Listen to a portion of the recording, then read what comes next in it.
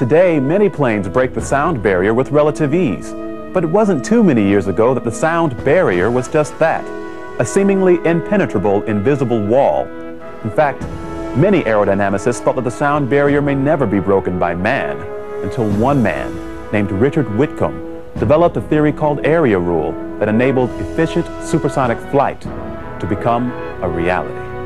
Before October of 1947, attempts to break the sound barrier usually ended in disaster. That was until Chuck Yeager and the X-1 flew through the sound barrier on October 14, 1947. The sound barrier had finally been broken. But there it was what I call a brute force approach, in the sense that a rocket just rammed that airplane through the speed of sound. But the drag was so high that they used up all the fuel in just about 5 minutes. So it was not practical supersonic flight, but it did accomplish the breaking of the barrier. There needed to be a more efficient way to break the speed of sound. Dick Whitcomb set out to find a way. Whitcomb found that when a plane reached near supersonic speeds, the drag around the wings would increase by as much as a factor of 5.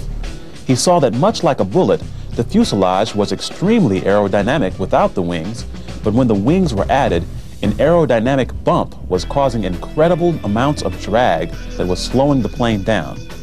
It became obvious to him that he had to find a way to take the bump out of the equation.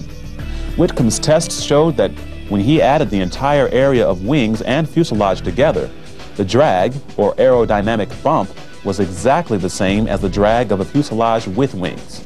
He worked tirelessly to find a solution, when one day, as he was thinking about the problem, the solution hit him like a bolt of lightning. He must indent or pinch in the waist of the fuselage.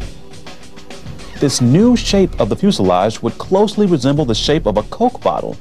Whitcomb was astonished to find that by changing the shape of the fuselage, he took the bump out of the equation and allowed the plane to become as aerodynamically smooth as a fuselage without wings.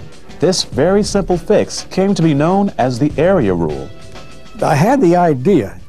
Then we built some models to try and demonstrate it. We built airplanes with the Coke bottle shaped fuselages, and lo and behold, the drag of the wing just disappeared. Now there was when I was really thrilled. That was a year or two before anything flew, but there the wind tunnel showed that it worked perfectly. It was not some oddball theory. It was a practical means of reducing drag. When the area rule concept was flight tested on the newly converted F-102 fighter, the plane soared through the sound barrier with ease. Whitcomb's discovery revolutionized the way that supersonic fighters, bombers, and transports were built from the 1950s through today. In fact, the area rule concept is still used on many modern planes, including the B-1 bomber and the Boeing 747. Dick Whitcomb's intuition and daring led to a revolution in air technology that has forever changed the history of flight. For his effort in developing the area rule concept, Dr. Whitcomb won the prestigious Collier Trophy, which is awarded annually for great achievement in aeronautics and astronautics in America. Coming up, we'll see how NASA researchers are working on a morphing technology that will allow future aircraft to fly like birds. But first, did you know that Jacqueline Cochran was the first woman to break the sound barrier? Cochran broke the barrier May 18, 1953, in an F-86 Sabre jet. At the time of her death in 1980, she held more speed, altitude, and distance records than any other pilot, man or woman, in history.